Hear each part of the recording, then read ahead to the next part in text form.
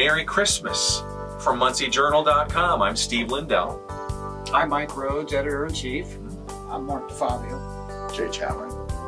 We're here to thank you for watching, reading, viewing, sponsoring, supporting this effort that has been a very, very important part of East Central Indiana in its infancy. And Mike Rhodes, I know that you're in the middle of this every day. Every day. And I want to thank you folks. We want to thank our sponsors, but also the folks that send us content every day. You know, I know that's a lot of work for you folks to do, but really we could not do the Muncie Journal without you.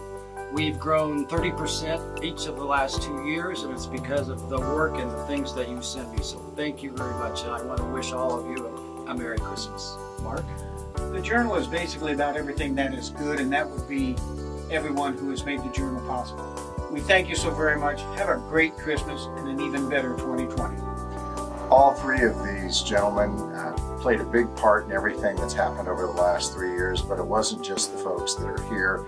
It's been everybody in terms of our founders, the contributors, and the folks that have advertised along the time. So it's really been a special opportunity for us to participate. And this is our way of saying publicly thank you to everyone who's made it possible. Merry Christmas. Merry Christmas, everybody. Thank you.